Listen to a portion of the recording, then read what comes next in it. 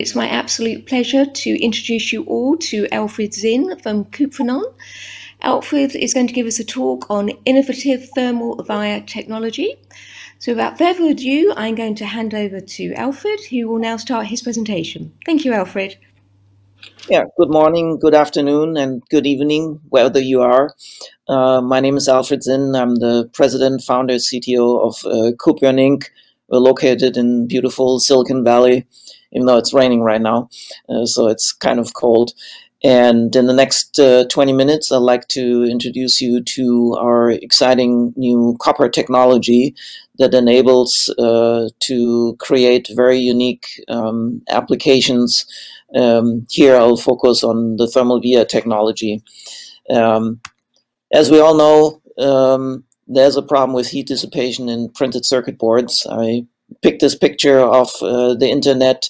I have myself saw once a laptop burst into flames.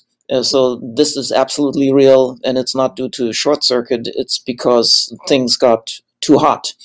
And it's not surprising when you think about a printed circuit board is an insulator. It's typically FR4 with glass fiber epoxy. Thermal conductivity is basically non-existent. And we're putting heat generating devices on an insulator and expect to get the heat out.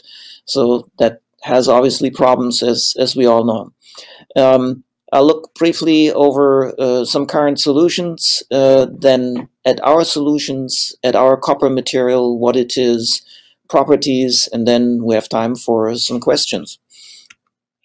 So the problem, as shown in the images here, with all those heat sinks on top of the various devices, shows that we do have an issue. And when you look at it, the thermal conductivity of printed circuit boards is very, very low with 0.25. Just as a comparison, copper is 400, aluminum is about 240. Diamond is, of course, way up there with about 2200 watts per meter Kelvin. So we really have an issue. We all know about it. The heat sinks show that, and big heat sinks, so that we really have a major challenge to further improve on the performance of our computers. And a couple solutions are being used and have been used over the years. One is having small thermal vias, as shown here, directly underneath a component. These are small holes that are drilled through the circuit board and then filled in with copper via electroplating. The electric plating process has some constraints, so you have to have fairly small holes. You cannot fill big ones because it would take too long. Even those small ones here take 10 to 12 hours to fill them all in.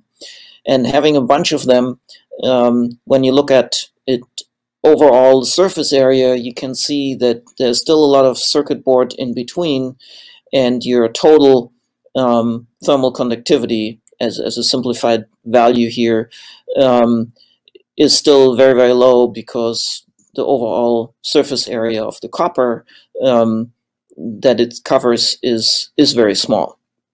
So we have size limitations, aspect ratio limitations simply due to the electroplating process.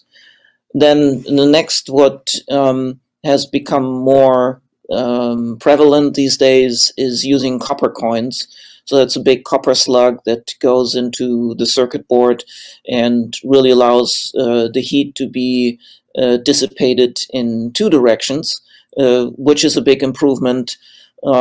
Again, implementing copper coins into circuit board is a bit of a challenge. You have to have the size exactly right. You need to pre-order them. And then when you make your printed circuit board, things aren't always perfect because of the process or hot pressing multiple layers together. You have very limited flexibility, you have warping, and it's really expensive to make. Often it requires hand assembly and pushing it in. They sit in there, they can fall out during temperature excursion. So it's